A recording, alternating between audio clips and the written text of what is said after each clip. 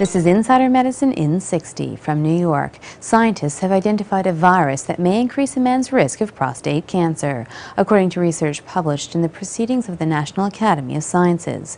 Researchers compared over 200 prostate cancer tumors to 101 non-cancerous prostate tissue samples.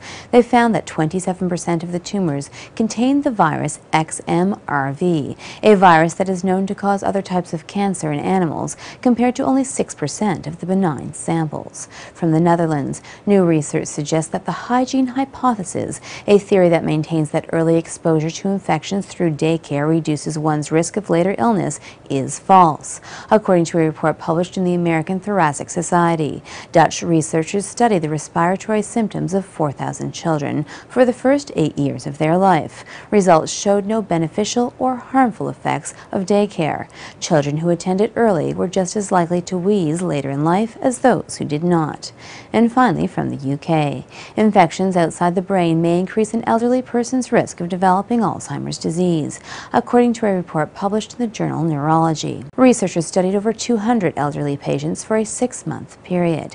Just over 100 of the patients developed different infections in places such as the chest, stomach, intestines, and urinary tract.